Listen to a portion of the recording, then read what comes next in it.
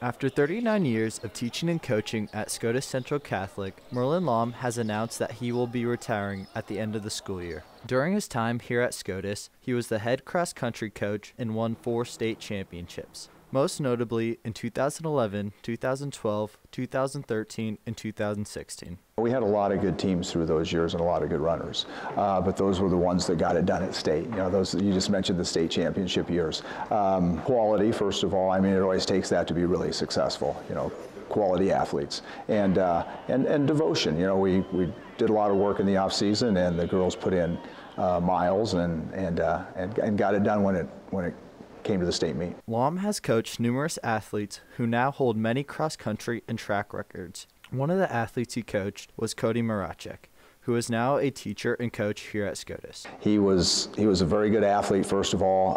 You know, I think everybody probably knows, you know, 3 consecutive 400-meter champions, and a long jump in there as well, and all-class gold in the long jump. So very devoted. Every day it was, what do I need to do? Tell me what to do. How do I get better today? Lahm's impact on Marachek inspired him to become a cross-country and track coach. Mr. Lahm had a big influence on me while I was here at SCOTUS as a student and now being on the staff. He's kind of a big reason why I got into education and coaching.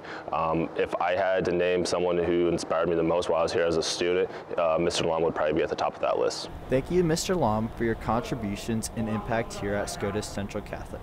We wish you the best.